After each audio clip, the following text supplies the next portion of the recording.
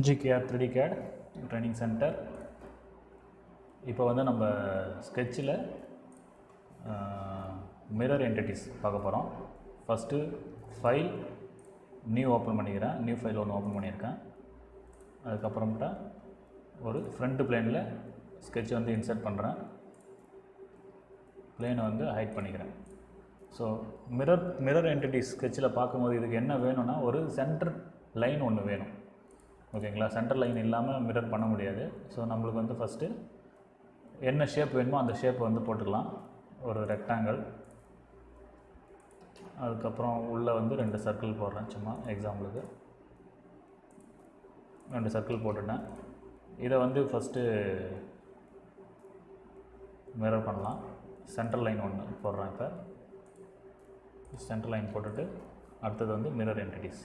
So mirror entity select பண்ணுறேன். Select பண்ண உடனே ஃபஸ்ட்டு வந்து எதெல்லாம் மிரர் பண்ண போகிறீங்கன்னு கேட்குது. Entities to mirror. ஸோ அதை வந்து ஒரு பாக்ஸ் போட்டு செலக்ட் பண்ணுறேன். அடுத்தது மிரர் அபோட்னு கேட்குது. மிரர் அபோட்னா சென்டர் லைனை சொல்கிறேன். இந்த சென்டர் லைனை காட்டின உடனே உங்களுக்கு வந்து இப்போ எல்லோ கலரில் ஒரு ப்ரிவியூ வந்துருச்சு. ஸோ இந்த இடத்துல டிக் மார்க் கொடுத்த உடனே மிரர் வந்து ஓகே ஆகிடும். ஸோ மிரர் வந்து டிஸ்பிளே ஆகும். ஸோ டிக் மார்க் கொடுக்குறேன். ஸோ மிரர் கமாண்ட் வந்து ஃபினிஷ் ஆகிடுச்சு. இது வந்து மிரர். ஓகே, அடுத்தது வந்து நம்ம கன்வெர்ட் என்டிட்டிஸ் பார்க்கலாம். கன்வெர்ட் என்டிட்டிஸ் பார்க்குறதுக்கு முன்னாடி ஒரு புது ஃபைல் ஒன்று ஓப்பன் பண்ணிக்கிறேன்.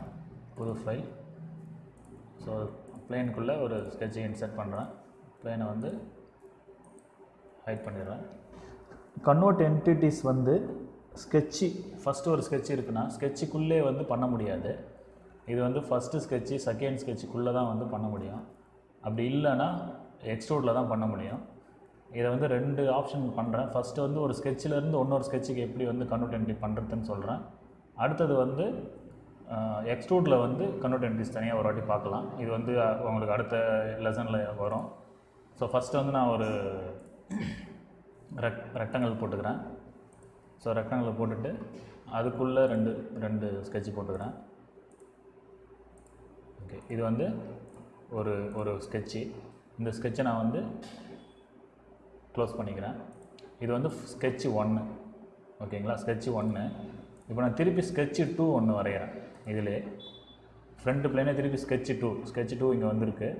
ஸோ இப்போ இந்த ஸ்கெட்சு 2ல் என்ன பண்ண போகிறேன்னா கன்வெர்ட் என்டிட்டிஸ் யூஸ் பண்ண போகிறேன்.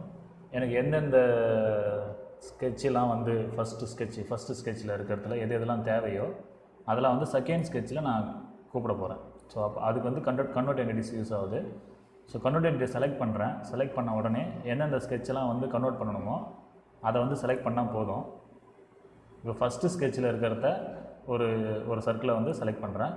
செலக்ட் பண்ணிவிட்டு ஓகே கொடுத்த உடனே அது வந்து இப்போ செகண்ட் ஸ்கெட்சில் ஹைலைட் ஆகிடுச்சு. ஸோ அதேமாரி இப்போ நான் இந்த சர்க்கிளையும் வந்து பண்ணுறேன். கன்வெர்ட் என்டிட்டிஸ் இந்த சர்க்கிளையும் செலக்ட் பண்ண உடனே ஆட்டோமேட்டிக்காக வந்து அதுவும் வந்து கன்வெர்ட் என்டிட்டிஸில் மாறிடும். இப்போ எக்ஸாம்பிளுக்கு நான் இந்த ஸ்கெட்சை விட்டு வெளியில் போயிடுறேன். இப்போ ஃபஸ்ட்டு ஸ்கெட்சை வந்து நான் என்ன பண்ணுறேன்னா ஹைட் பண்ணிடுறேன். ஹைட் பண்ணால் தெரியும். இப்போ உங்களுக்கு செகண்ட் ஸ்கெட்சில் 2 சர்க்கிள் இருக்குது. இது எங்கேருந்து வந்துச்சு அப்படின்னா ஃபஸ்ட்டு ஸ்கெட்சோட ஒரு ஸ்கெட்சை வந்து ஒரு ஷேப்பை வந்து கன்வெர்ட் என்டிட்டிஸ் பண்ணி செகண்ட் ஸ்கெட்சில் கொண்டு வந்திருக்கேன். இதுதான் வந்து கன்வெர்ட் என்டிட்டிஸ். இதை வந்து நம்ம இன்னும் டீட்டெயிலாக வந்து எக்ஸ்ட்ரூட் கமாண்டு, ரிவால்வ் கமாண்ட்லாம் முடித்ததுக்கு அப்புறமேட்டா பார்க்கலாம். அப்போ இன்னும் உங்களுக்கு நல்லா புரியும். இதை வந்து நம்ம இதோட முடிச்சுக்கலாம். GKR 3D CAD training centre.